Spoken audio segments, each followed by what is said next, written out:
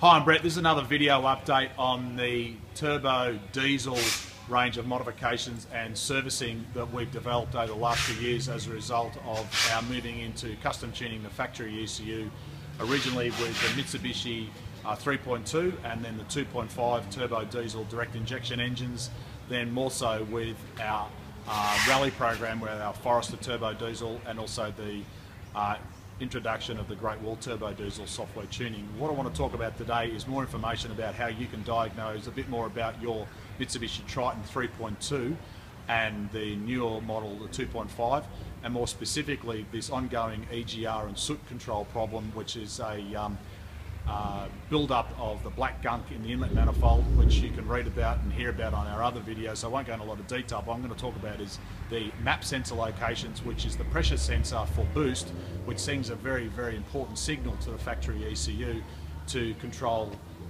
the engine performance. And what we've got here on our left is an older model 3.2 turbo diesel Mitsubishi. You'll notice it's got the tray on the back. Now typically these early model ones were detuned. Mechanically very, very similar engine to the GLXR 4-door, 4-seater model, but Mitsubishi sold them with less power because they're typically used by tradesmen, and it's an upsell for them to tell people to buy a more expensive model. So we get a lot of these in with tradies who are looking for more grunt because towing around a lot of load, a lot of weight. The later models, they did get more improvements in power and performance before they then went to the 2.5. So I'll get my cameraman to come a little bit closer, because what I want to talk about is right down the back here is the map sensor that on the models you'll notice it is after the exhaust gas recirculation valve, so therefore it can get contaminated with this black soot, which then blocks the fine hose that goes up to the map sensor that measures the inlet manifold pressure from the turbo. The later model of this particular 3.2 then moved the map sensor to the front side of the EGR valve, so there's less chance of that map sensor getting blocked. The 3.2 litre engine was well known for EGR problems, so this particular car's got 150,000 kilometres on it with the original owner, and he's complaining about engine stalling, light throttle problems, excessive soot, smoke, lack of power. When we have a look in the inside this inlet manifold, I'm not really looking forward to what we're going to see, because being the original owner, he tells me he's never had the inlet manifold off to clean, nor has he done any maintenance to keep the soot down, nor any other tuning modifications to stop it happening. Now this particular car here is the 2.5. Now this is the early, and I'll get my camera and come around the other side because it's easier to see. You'll notice on this one the map sensor is on the inlet pipe here, the EGR valve is here, so all the soot is in this part of the inlet manifold, and this particular pipe here, which if I cut carefully I can't quite pull it off, but I know because we've had it off before, has been blocked and was causing all sorts of weird performance problems. Now the later model of this 2.5 Mitsubishi have relocated this map sensor, pressure sensor port to this little casting part on the inlet manifold here, which you'll notice is before the EGR valve. So if you look down inside this inlet manifold, this part here is actually quite clean, which means that pipe doesn't get blocked with any of that soot. So what I'm going to do also is this particular car now also, we're pretty sure it's done a big end bearing.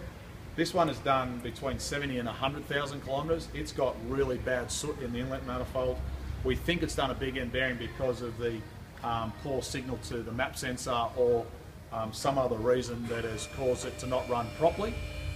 We started cleaning the soot on it the other day, and as the oil dilution got worse and worse, you could hear the noise in the engine, which was unusual for this type of engine. It's very, very hard to diagnose and listen for a big end bearing failure in a turbo or a diesel engine because of the noise that these engines exhibit.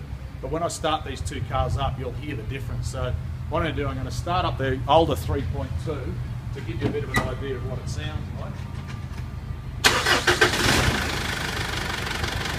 Now remember, this one only has light throttle problems, so you can hear the engine typical diesel rattle.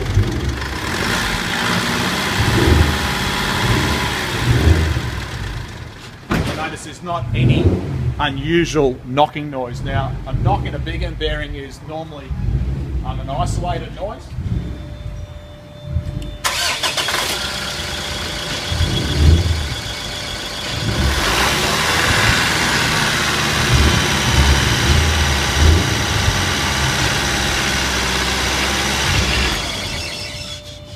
Because this car's had an oil change, it's got fresh oil in it, it's probably won't be very easy for you to hear the difference between the two engines, but if you listen carefully physically here, not through the video, you can actually diagnose that this has got a faint noise, and as the oil dilution gets worse and it gets watered down with diesel or contaminants, the noise just gets louder and louder and louder, and the client who owns this car was totally unaware of it.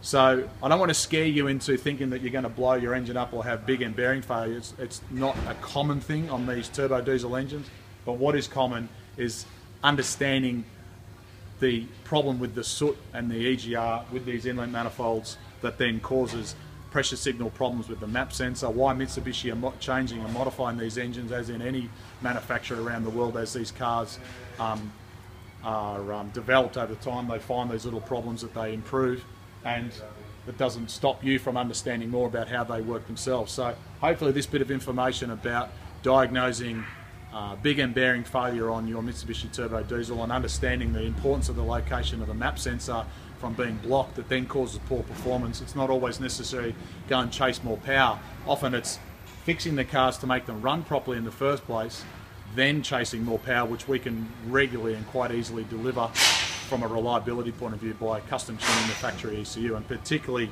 on this particular car here, if you've got a cab chassis 3.2 or 2.5 turbo diesel Mitsubishi, incredible improvement in performance.